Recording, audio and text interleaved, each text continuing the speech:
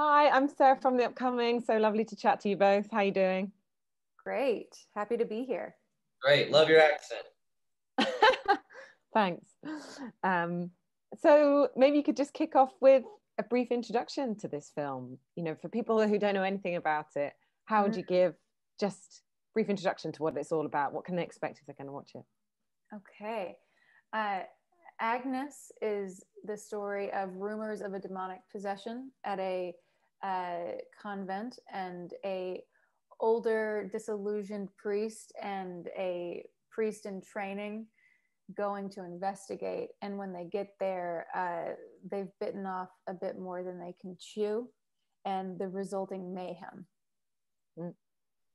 And it's not your sort of, I feel like it's not your classic kind of horror. There's sort of lots of different types of genres that I think it sort of flits between. So maybe you can both just, from your different perspectives, talk a bit about, why you're attracted to making this particular film and why this particular story. Agnes is it's really a character drama hidden within a horror comedy. Yeah, I think writing it and directing it, like I think I just kind of get bored with staying with one tone. You know what I mean? So being able to switch back and forth is always a necessity to hold my interest, which I think also translate to the audience. Like I feel like even watching movies, like I get tired of like, oh, this is a horror movie, we know what we're going to get out of this, you know what I mean? Or this is a drama, we know what we're going to get out of this. Like I like surprises. Yeah, it's a roller coaster ride. Like that's what we at Quagmire really liked about the script and Mickey's filmmaking in general. After we saw Climate of the Hunter, we were like, wow, we want to work with this guy who, it's really a journey. Like you can never, even in a horror movie, like there's a safety, and once you settle in, because like Mickey said, you know what you're watching. Nothing is scarier than the unexpected, and Agnes is the unexpected. Definitely. And I was wondering as well if, because the horror genre is quite specific, so I was wondering if there were other filmmakers or films that you take reference from when you're making this one, but then perhaps it's other films outside of the horror genre as well that have influenced it. Would there be any that you might pinpoint? Sure. Yeah. Did you ever see The Crying Game? No. No. What about Dead Presidents? You ever see that one? Sorry. All right. Well, these are these movies, like in the 90s, they were really onto something, and they figured out a way to like kind of like put two movies into one. Where they just kind of follow one central character that kind of goes through these different literally different movies, like two different movies in one kind of deal, but we're like following the same person. And that was kind of the goal with this one, was just to like let's have one character who's not essentially not the lead of it, but then let's like follow that character. You know what I mean? Like I'm sure you've seen a movie before where you're like, I didn't get enough of that character, I would have liked to see what that character went and did. You know what I mean? So it's like that kind of experiment, I guess. Yeah. We watched a film called Black Narcissus from the 50s, which is about a convent in like a very remote place, and how the isolation really starts to mess with the women there. So as an actor, I definitely took a lot of inspiration from that. There's also a really great film called Vagabond that Agnes Varda did, about a young woman who it chooses to be homeless, and her kind of wanderings in the world. And as an actor and producer, I really like journey films. I like a character who interacts with a great ensemble cast, and like Mickey said, like wanting to follow each individual story, and in a way we kind of leave them all too soon. It's like, well, wait, like we have this great scene with Mary and Agnes in the bedroom, but then she's gone. She's leaving her best friend. Like, what happens there? I really felt that way every day, especially getting to work with our amazing actors like Haley McFarland and Rachel True and Chris Sullivan. All of them. They were all gone too soon. And what about it being part of kind of the very specific kind of, you know, possession or like exorcism, you know, trail of films? Did you feel like people, obviously, when they read that in the synopsis, will already bring to mind, I mean, most obvious being The Exorcist, but there's lots of other films within that realm. So was that something else that you had in mind, that people might be thinking of that, and whether you like draw on some of those tropes, but then also rail against them perhaps? I think, of course, you know, and I think possession is really fascinating. Obviously, I think people are fascinated by the idea of being taken over and not having control of your body. And I know, like, there are movies for me, like The Possession and The Possession of Emily Rose, that really kind of twist the genre. And I feel like Agnes does that too, that instead of like, yes, this may be demonic possession, but this also might just be how grief manifests, you know? Yeah, so that's, I definitely hope people feel that way and get a different take on possession. Mm-hmm. I hope people feel tricked. That's all. They think they're getting one thing and they get something else. I was also thinking of the, you know, fantastic way it's filmed, and the use of light, like the look and feel of it, and it feels quite kind of specific, like very exacting in its style. So what was the idea behind that, the way it was filmed, and how did you want it to look? Well, that's actually the movie she mentioned earlier, Michael Powell's Black Narcissus, was they had all these kind of elaborate, like very fake sets, because it's the 50s, and you know that's how they did it. And of course, you know, I wanted that, but you know, I knew that there was no way with what we were working with that we were going to be able to do that. But that, you know, doesn't change the framing, you know, the very classical framing, where essentially you're trying to make everything look like a Renaissance painting. So, and yeah. Sunrise Tipicani, our lighting designer, is just, I mean, he's amazing. Like what he did, and that he's worked with Mickey on all of his previous films. Like, just you let him like do his magic. And the same with Caitlin Shelby, who was our production designer. Like the depth that she gave to every set was really incredible. Like I completely believe that the reason our film is in Tribeca and doing so well is because of the incredible crew that Mickey has surrounded himself with. Absolutely.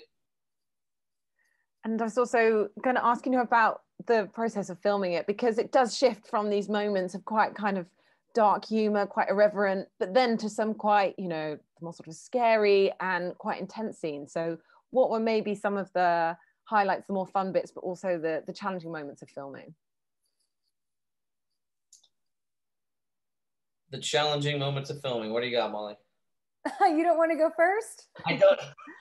It's hard for me to answer these questions, because like I always see like a challenge in a movie, and or anything that was like kind of like hard on the day, or you know, and I just, and it's you know, kind of my job to figure out how to work around it. You know what I mean? So it's hard to remember anything that's like, oh, we were supposed to do this that day, but we did this. You know what I mean? Especially when you're sitting with the movie this long and watching it all, it's just kind of like everything had its place and everything worked out the way it was supposed to. You know what I mean? So if anything, I think this one was, for me, was not much of a challenge, because I had so many awesome people to work with. You know, with the actors and the crew and everything. Everything was like, my job was done. You know what I mean? Everything was very, very easy for me, where I just got to go and be a traffic cop and say like, all right, let's do this and this. And it all got done. You know what I mean? So of course there's always challenges in every movie, you know what I mean? But I'll be damned if I can't remember any of them. Well, here's a fun example, because like it's also interesting, like using the word of like a challenge, because like when you're making independent movies, like yes, there is a challenge, but when you're the type of mind that wants to make independent movies, you enjoy solving problems and challenges, and you know you're working with limited money and limited time. So for instance, the Paul Sachimo character played by Sean Gunn, when Mary and Paul go on their date and they end up back at his apartment, that was supposed to be 2 scenes in the apartment. Well, we went from the living room till they start getting hot and heavy in the bedroom. But we were just running out of time. Like we were just running out of time, and we had to get creative. And I pulled Mickey and Sean and Samuel Calvin, our DP, aside, and I was like, okay, we're going to combine these two scenes. It's very doable, and we're just going to have him lean me back onto the couch and do all the business in here. And it saved us time. And also, like Mickey said, there's a magic to going off script when you have to, because it just worked so much better. It felt more natural. And that's kind of a magic that you can't create. Like, it's going with the soul of the movie, as silly as that sounds. And, you know, obviously there are moments that, you know, kind of make us laugh. There are bits that are scary. But then there are also like other issues that are hit upon, I think, in the film, like especially like seeing kind of both the strength and the vulnerability of your character, for example. And then also thinking of like, I don't know, like even like poverty, like the way she's struggling kind of in this outside world. So, you know, what do you think some of the things people are going to take away from the film? Oh, wow. Well, it's a big question. And I do think, I think there's, you know, horror in daily life. Like, I think it is difficult to get by, especially when you are, you know, when you're not healthy, you know, when you don't have time to take care of yourself, or you're ignoring things that you need to take care of, and how that really infects and impacts your daily life. And so I do hope that people, when they watch the movie, if they connect to Mary, I hope they connect to maybe a little bit of squirming, that maybe there's something that is unresolved for them that they need to deal with. Maybe a friend they haven't talked to in a few years. You know, I want people to be reminded of the things that we don't deal with. It's like Mary says at the end of the film, when she confronts Father Benjamin, and she says, but no one can actually say goodbye, right? Like, she's really trying to make a point of like, there's no such thing as letting go, and it's unfair of you to ask me to do that. Yeah, I'm sorry. I think the thing too is that, you know, every single person watching it is going to see something different out of it, you know, and whether that's you know, thematically, or whether that's you know, like some like actually the structure of it, and them being very kind of disjointed by that. I watched it with a friend who literally sat there in confusion, just like, wait a minute, like, we went and followed this character doing this, but this part, you know, because they're so used to like a standard movie structure, and what would be considered to be satisfying, you know, to an audience, you know what I mean? And this kind of just does the opposite of that. So I think everyone's going to get something different out of it. I think some people will appreciate that, and I think some people will just be, you know, bewildered by it, and then, you know, some people, you know, won't like it. Be angry. Yeah. They'll be angry at it. Yeah. Exactly. And then just quickly, finally, because I've gone over my time, but you know, how does it feel to have it as part of Tribeca Film Festival? And, you know, how exciting that people might eventually all be seeing the film back in movie theaters rather than, you know, on their laptop or from their sofa at home. It was all a dream, you know. It just feels like this isn't supposed to happen. I'm not supposed to be this happy. How in the world did we get so lucky? So it's very validating, and I'm so happy for our cast and crew. It's just, I'm overwhelmingly grateful. Yeah. All right. Yeah, same. It's you know, it's almost surreal. All right, well, it's been so lovely to chat to you both. Thanks so much for sharing all that with us. And yeah, best of luck with the film at the festival and after. So thanks so much. This was really fun. Chat to you. Thanks so much. Cheers. Bye.